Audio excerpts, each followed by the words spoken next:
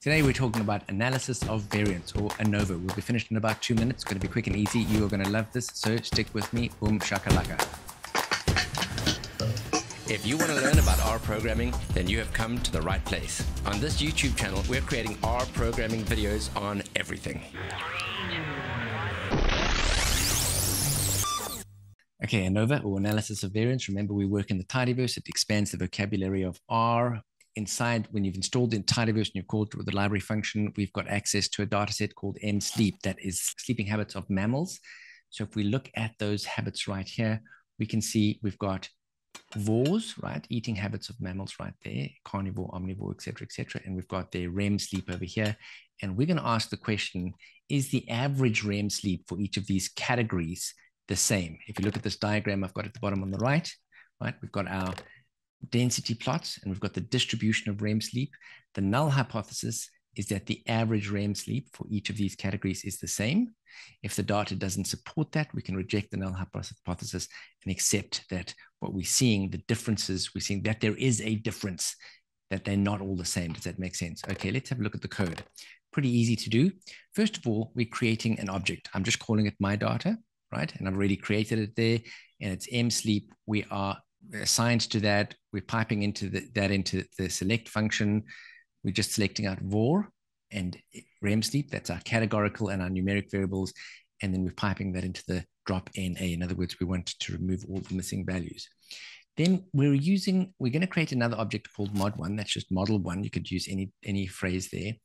The ANOVA function, ANOVA, is applied to 3 arguments here. The first argument is our numeric variable, sleep REM. We're going to disaggregate that by VOR. This little tilde here, you could think of that as by. We're disaggregating that by VOR. And our data is equal to my data, the new object that we created a few seconds ago. It's important to note that the data equals my data is at this point. It's an argument that is after we've described the relationship between the numeric and categorical variable. And you'll see why that's important in just a minute. So if we control enter, we can see we've got our new object there. And then we call a summary of that model. And here we can see all of our data with respect to the model pop out here. I'm not going to go through that in detail right now, but the p-value is less than 0.05. So we have an alpha value that we have to cut, that we have to determine ahead of time.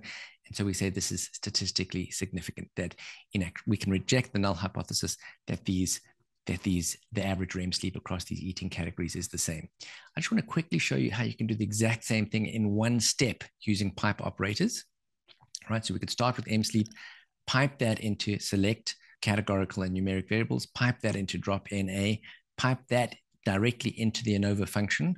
Right, so you don't need to specify the data, because we know we're piping the object, we're piping the data object into the function, right? You don't need to specify the data. However, R ordinarily expects, when you pipe a data object using pipe operators, it expects the data to be the first argument.